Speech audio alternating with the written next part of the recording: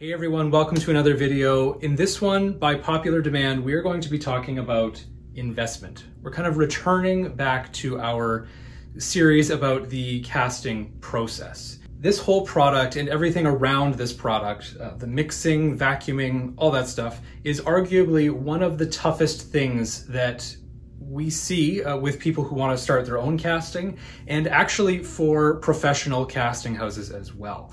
We've had a number of comments and heard some of your guys' horror stories about your interactions with casting houses trying to cast 3D prints. It seems pretty clear that most of the established casting houses are just not prepared for this increasingly popular wave of 3D printing and jewelry making. Now, seemingly here in Canada, there's just almost no initiative for these casting houses to innovate at all.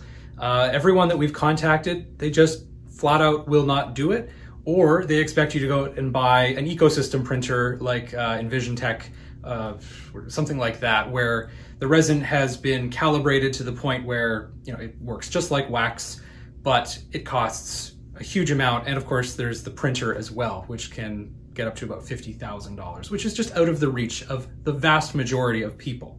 So if you're an established casting house or a jewelry store doing your own work on site, and you're watching these videos to try and get caught up and start to do 3D printing and casting on your own, good on you.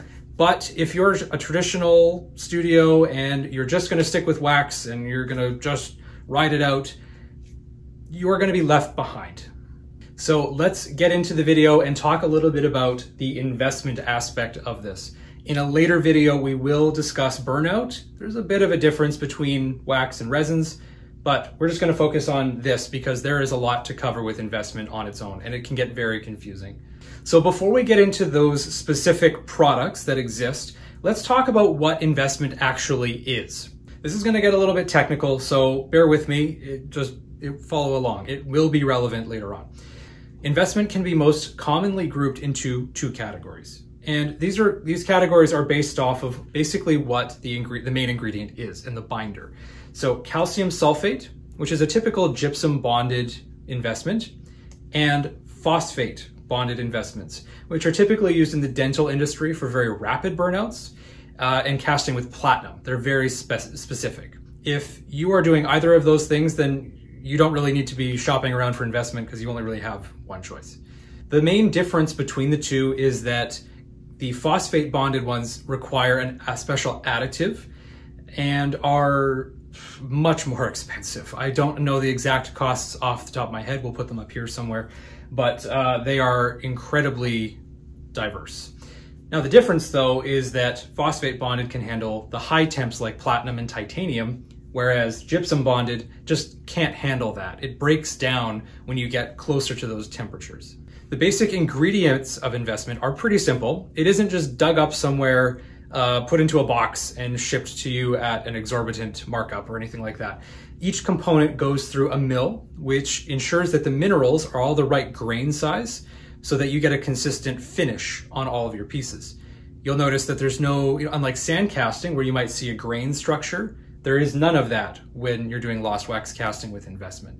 So the main mineral in a product such as Plasticast or Optima Prestige is gypsum, which is also known as plaster of Paris. This is the main ingredient. It can be used in numerous things like fertilizer, cement filler, paper, textiles, arts and crafts. You've probably used it at some point in your life. It's very, very common mineral. The next ingredient is quartz, also known as silica. It has been crushed and milled just like the gypsum. And what silica does is it helps strengthen the investment overall during the high heat process. The next ingredient is called cristobalite. Forgive me if I'm not pronouncing that right. I don't know how to say that. It is another form of silica. And what this does is it actually helps with the thermal expansion properties while it's in the kiln.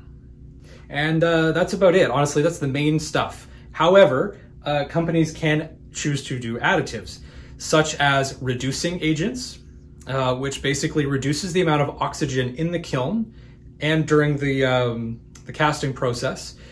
Basically what that means is that the metal, after you've poured it in, won't have as much oxidation on it because there just wasn't any oxygen in the flask to begin with. The next one is wetting agents. Basically, while you're mixing the investment, wetting agents can improve how well the mix flows and gets into all those details of your model. Then there's defoaming agents, which effectively inhibit the production of bubbles in the mix. If you've ever had a cast where bubbles just, they stuck to your piece, you can just pick them off, but it's annoying nonetheless, and it can ruin some details. And lastly would be fibers, but you'll mostly find those in really high-end specific ones. But think of, like cement or fiberglass. If you add the fibers into it, the fibers are able to lock together, and it just increases the strength overall of the flask. So with that all said, the exact composition and amounts are of very little consequence because unless you're making your own, it really doesn't matter. Ransom & Randolph and Certus, among others, have already done all the research and development on what ratios and weights are good for what purpose. So you'll notice that I have two different investments here. Something that we learned when we were trying to get our hands on this one, the Optima Prestige from Certus, we discovered that investments are very region locked. And what I mean by that is that if you're in China or Asia in general, you're probably not going to be getting Ransom & Randolph because it's manufactured in the Midwest, in Ohio specifically. To ship a 44-pound box is expensive, and distance does matter. So you're probably going to be going with a different brand. Because this mineral, the gypsum that we've talked about before, and silica are so common, you can mine it pretty much anywhere on Earth. Obviously there are spots that are better than others, but it's very worldwide found, so you're going to be going with certain brands based on where you live. Certus is a company that I wasn't able to find the actual manufacturing location of, but they are headquartered in Turkey, so that's still quite a distance from where I am. I suspect they have multiple manufacturers all over the place, depending on where you are. One that we were not able to get at all, because it just doesn't have a market presence here in North America, is a company called Gold Star. And that's because it's manufactured in the UK, Brazil, and China, and India. And there's just no reason to be shipping very similar products that far. A little bit of kind of insider information, I guess, from my supplier. R&R and Certus actually lowered the overall weight of their boxes from 50 pounds to 44 pounds. If you were wondering why, that's kind of an odd number. The reason for it is actually because of shipping itself. So companies like FedEx, UPS, DHL, whoever, they all have conveyor systems, and those systems have weight limits. So over 50 pounds, each box has to be moved by hand to the pallet. And that is very expensive. It adds a much larger shipping cost. And the easier way was just to slightly lower the cost of the box, take out a few pounds, and they can be put on the belt. Saves a heap of money in the long run. So as I mentioned before, R&R is kind of our go-to brand. We've been using it for a very long time. It's easy for us to get, it's affordable. We just run down to Toronto and we pick up a box. R&R has a whole lineup. They don't just make jewelry investment. They make tons of things, from dental specific investments to large-scale bronze sculpture, ceramic shell, glass casting, solid block investment casting. They've got a whole wide range of products, and they're all based around basically the same principle, the gypsum bonded or phosphate bonded type of product. But of their jewelry lineup, they do have a few, which I'll explain to you in brief what they mean. There is one called Advantage. This one is designed for casting low temp metals such as silver, bronze, and brass. It's advertised as being very, very easy to work with and also very affordable. So if your ratios aren't perfect, it's probably going to give you a little bit of leeway, but they don't specify whether or not it's good for casting with resins. So I would just assume if they don't actually mention specifically that it's good for 3D prints, just don't use it.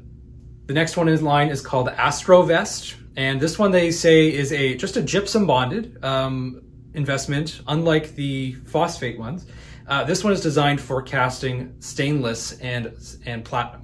So I'm not really sure how that works because it has to be able to handle much higher heat.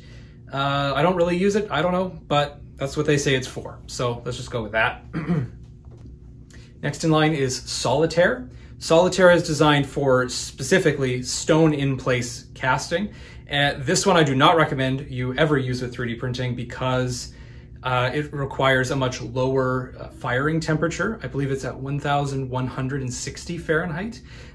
You'd want to use this because when you put stones in place, the stones can be temperature sensitive. The lower, the better. Obviously, just don't heat up stones if you can. And you really only want to do that with specific kinds, like diamonds, sapphires, and I think rubies, but don't quote me on that one. Then they have Ultravest and Ultravest Max. These ones are very general use investments. They're designed for mostly with wax, but we actually started with Ultravest casting some 3D prints, so it can be used, but I would use that information with caution. Try it first. If you can just get, a little bag of it or something from someone that you know, it would be worth it before you buy a whole 44-pound box. And then of course there is our favorite one, Plasticast, which is specifically designed for working with wax plastics or just plastics. And this is the one we've just transitioned to. We use it for everything, including waxes. It's a great overall material. I really like it. And then you'll also notice that they have PT versions. This one is the phosphate bonded one. It's basically the same. It's just you have an additive bottle that goes with this box, and the price is about 4 times as much, and it's designed for specifically working with platinums, palladium, stainless, titanium, the really high heat stuff. So if you plan on casting yourself, there are more than a few factors that you need to think of in your own process before you can actually pick one of those investments. The first thing that you need to consider is, what is the model made of? Is it made of wax? Is it made of organic material? Is it a 3D print? What kind of resin is it overall? There's a lot of things to consider. The second factor is, what kind of metal are you going to be casting mostly? Are you going to be working with just little silver, gold, platinum? Obviously, we already talked about that. That requires a specific kind.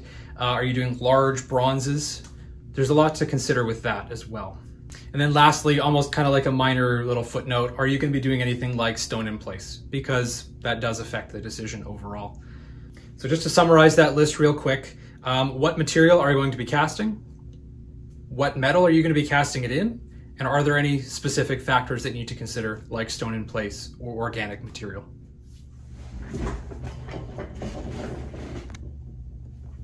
So let's apply all this knowledge that we have just learned. Let's go through a hypothetical casting scenario. So let's say that you want to cast these 3D models. These have been printed in Apply Labs castable cyan. We've had really good results with this stuff working with very thin models, even thinner, and very thick as well. So because this is a resin and it doesn't list that it has any wax content whatsoever, it's safe to assume that we need to be using Plasticast or Optima Prestige, which is specifically designed for casting plastics or wax plastics. This design doesn't swing too far to too heavy or too light. So we're just going to use the middle mixing ratio, which we actually have on our cheat sheet on the wall, which is also for sale. When the models are really light like this, it can be advantageous to mix the ratio a little bit more water heavy, which is going to increase how well the investment flows into all the details.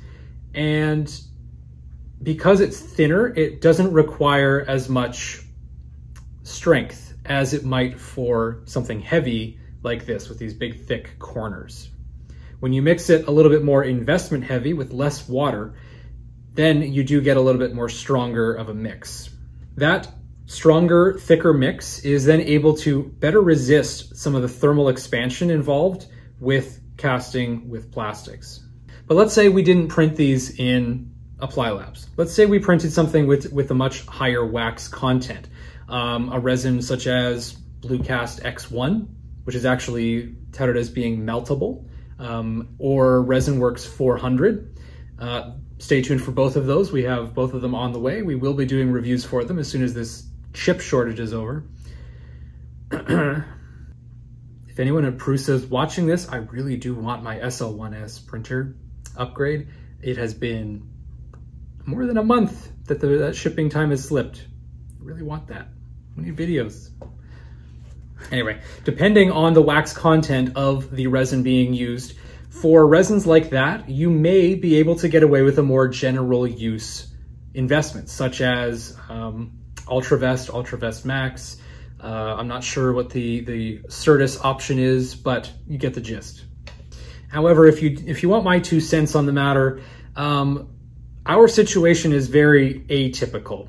Typically what you do is you find an investment or a resin or a resin that you like, and you just stick with it. Not everyone out there is going to be trying 13, 16 different castable resins. It's just not really feasible.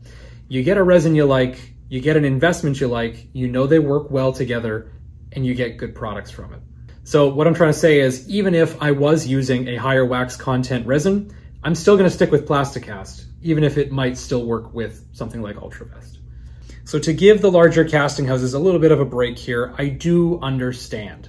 I, as a small business owner, am much more flexible than someone who has to cast, we're talking hundreds of pounds of investment all at once for large companies with orders in the thousands. I understand, especially when it does require more of a process change. Switching to a different process and product lineup and everything really, for a relatively small amount of business isn't something that many businesses are willing to do. It just doesn't make a whole lot of financial sense. And that's totally understandable. So if you've stayed this long, thank you very much for watching, because now you know a little bit more about what investment is, some of the factors that you need to think of when you're picking your own investment, and some of the factors that go into deciding what ratio to use.